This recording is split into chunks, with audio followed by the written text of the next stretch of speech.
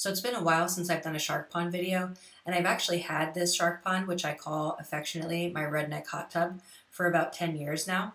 So I figured now would be a good time to just give a quick update and show you how I moved it from one side of my house to the other. Now, over the years, I've housed lots of different species of sharks, and I've had multiple different types of sharks in this pond. They've all done extremely well.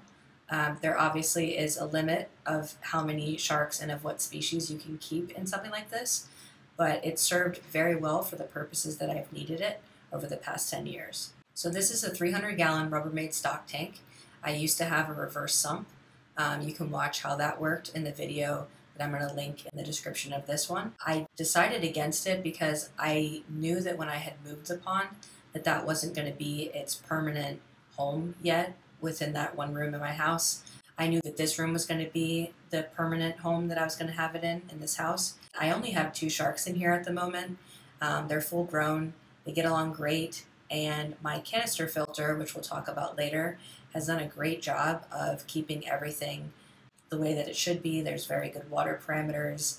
Everything's been great, and these 2 sharks have absolutely been thriving in here. So the first thing that I wanted to do is I wanted to make sure that there wasn't anything in this room that could rust or just be in the way. So I went ahead and hired a handyman, and he removed this mirror with me off of the wall. We then had to sand the wall. There was a lot of glue behind the mirror when we took it off. Once the wall was primed, I had my electrician come in, and they were able to swap out the current outlets with GCFI outlets. These are just to protect the electrical system in my home. Since there is a lot of water, once you get used to having a large system like this, you're not as prone to spilling water, but it's still a possibility. So you just want to make sure that everything's protected and everything is safe for you, for them, for the equipment, for your home, anywhere that you're going to be keeping a pond like this. So once all that was done, I went ahead and finished painting the wall in here, and I also had some LED lights installed on the crown molding in this room. That wasn't really a necessity, but the species that I keep are mostly nocturnal. In captivity, I've noticed that they don't necessarily have a schedule per se, but I do know that they don't like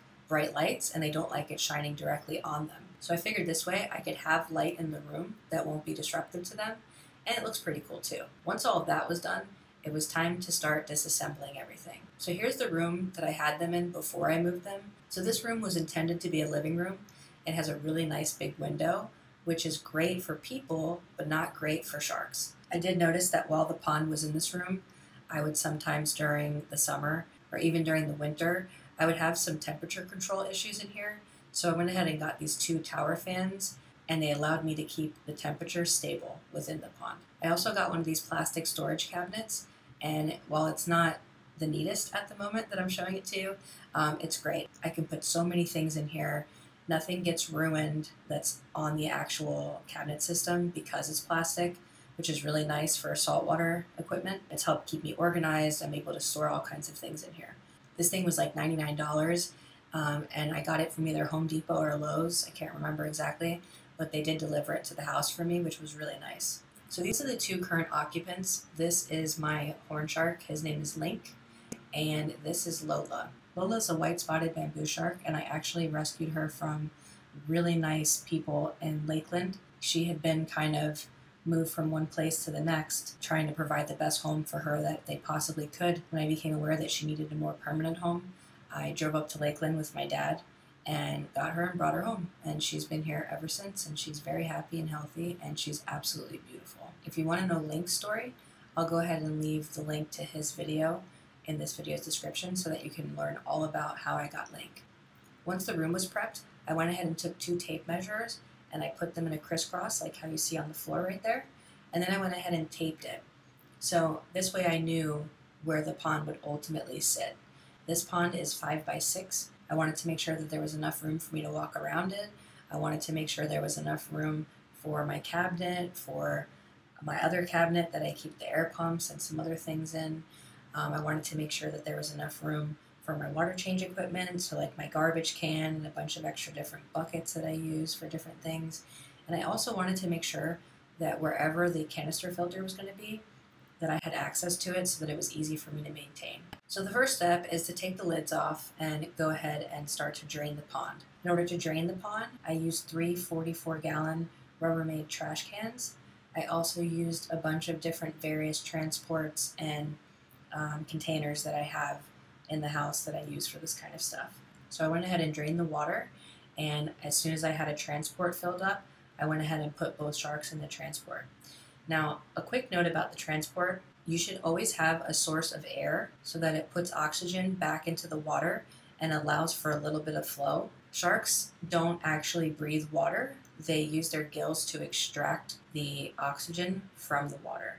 So you want to make sure, especially in a stressful situation like this, that they're in something where they're comfortable and they have a good supply of oxygen. Now, one thing that's unavoidable from my experience is when a shark gets stressed, they'll actually release a stress hormone into the water. So make sure that when you fill up a container like this, such as a holding container, that in the end, when you're done, you do not put this water back into the pond. Once they were in there and they were comfortable, we went ahead and drained the rest of the pond. And then once I took out the majority of the rocks, if not all of them, besides a couple little ones, we were actually able to push this from one side of the house to the other.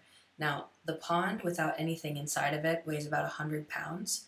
So I definitely had at least 50, 60 pounds of sand in there, maybe more. I don't know. It's been a long time since I put that sand in there.